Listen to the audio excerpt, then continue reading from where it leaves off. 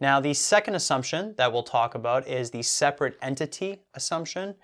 And it basically assumes the entities or the businesses' activities are separate from the activities of the owners. So to illustrate this, let's say that you're starting a business, or let's say you started a business, and your business starts being successful, starts making profits, starts generating a lot of cash.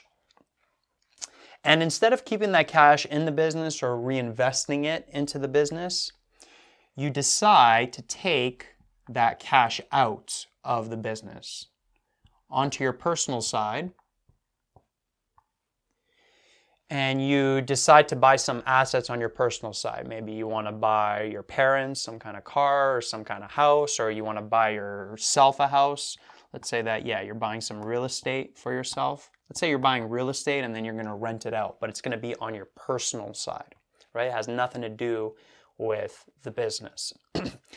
And now let's say there's external users here, whether they are investors or creditors. Let's say that there's an investor that's thinking about investing in the business, in your business, or just buying your business outright.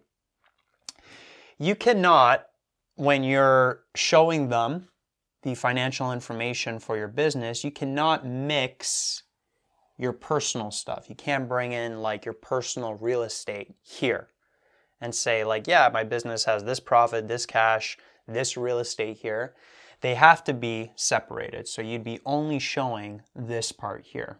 This part is separate and can't be mixed in with your business.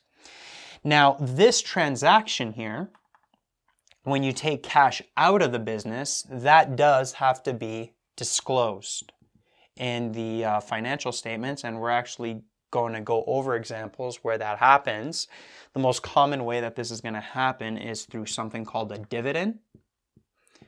And that's actually going to be on one of the financial statements, on the statement of retained earnings. And then also if you're going the other way, so if you're investing cash into the business, that has to be shown as well in the financial statements. That's going to be called capital that you're going to invest in. That's going to go onto the equity portion of the balance sheet. But again, we'll go into those details. So these transactions have to be shown, and that's actually part of that separate entity assumption, is that transaction between these two entities here, the business and the personal, that are happening.